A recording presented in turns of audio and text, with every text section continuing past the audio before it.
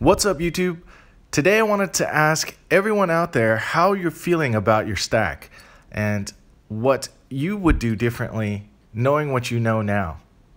But before we get started, I wanted to take a moment and say thank you to everyone who purchased an IKEA Cube for me and also downloaded the app. I'll talk more about that a little bit later, but just wanted to start off with a thank you. So, as everyone might have noticed, Spot took a big jump off a cliff and decided to drop significantly. Gold took a tumble down to about $12.65 and silver down to about $17.60. With Spot dropping, the price of bullion has dropped with it. And with that, that's why I started off asking the question, how do you feel about your stack? Some of you newer stackers might think that the rug just got pulled out from under you and caught you off guard, whereas some others of you might be thankful for the floor dropping and ready to pick up some more. Those of you who started in the $20 range might be feeling a little anxious right now, and I wanted to bring a couple of bars out that I bought in the $20 range or time frame. And here is where you can see two common bars. One is an Engelhard and one is a Silvertown. I picked one up for $2.10. I picked the other one for $2.30. Now that you know the price for both of them, which one do you think was affected more by Spot dropping? Here's an example of a Proof 2016 Libertad PF70. And how much do you think this one was affected by the Spot drop? I'll give you a hint. It wasn't. Speaking of Spot, that spot on the case is not actually on the coin. I'm trying to rub it off, but luckily it's on the case. So the main thing is, with semi-numismatics or numismatics, you're a little bit more protected than you are with bullion. And that's what I wanted to discuss this time.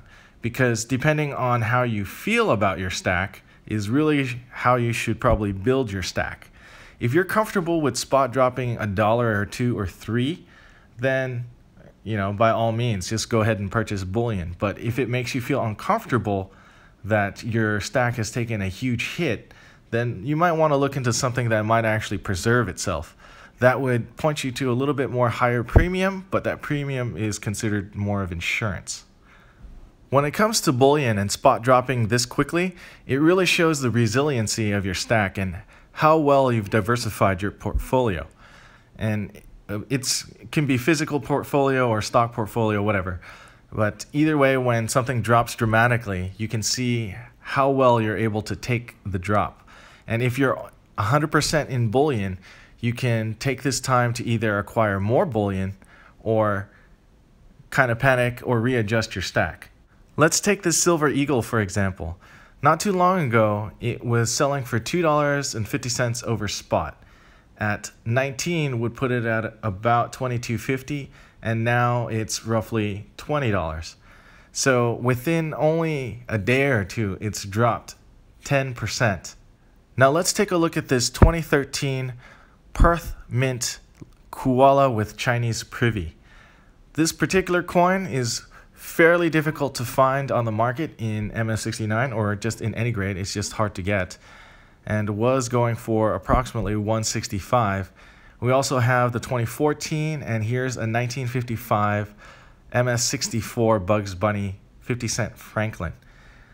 The reason why I'm showing these 50-cent pieces is because these are more numismatic pieces, where the Bugs Bunny itself, it being a variety, is worth about 80 bucks. The common theme being graded and government issue.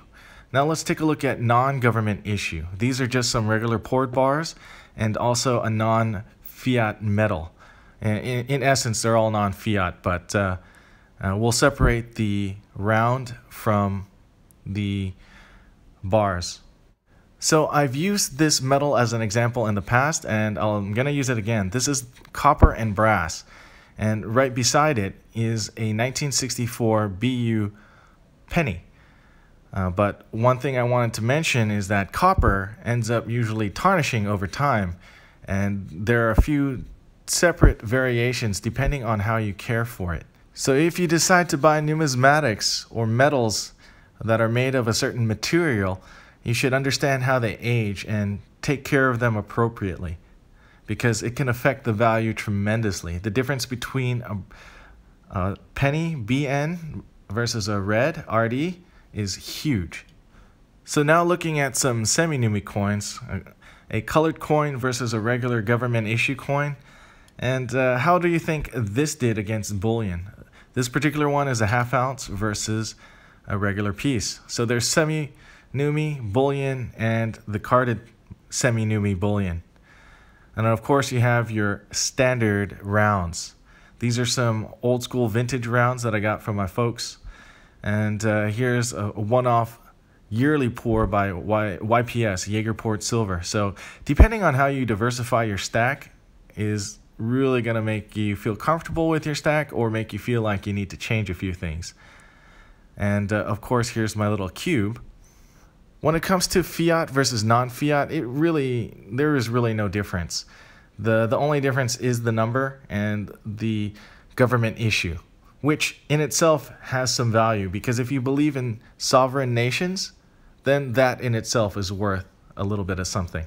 Otherwise, YPS is its own boutique shop. You have the Nanjing metal, which I made a mistake before. I said it was made by Shenyang, but really it's Nanjing. What's important is if people really like what they're purchasing, because if they don't like it, ultimately it dies anyway. There are things that trend, there are things that are popular, and there are things that people just want to have. So it really doesn't matter if the government issues it or not. For example, the Nui coins or what was it, the Fiji coins, I have no real interest in those, but to me, those kinds of things where they just needed the queen on one side, they probably would have been better off with a nice design. Anyways, I'm digressing a little bit. The main point is the design and the demand are what keep the value, and not so much the government. All the government does is just provide a sense of trust that there's a standard held behind it. Most maples will have a similar design. Most American products, US mint products, will have a certain style to it. No matter how you're organizing your stack, you're always making a little bit of a trade-off. When you have a little bit more preservation, you give up a little bit of liquidity, and vice versa. So it's just one of those things where you have to find what's comfortable for you.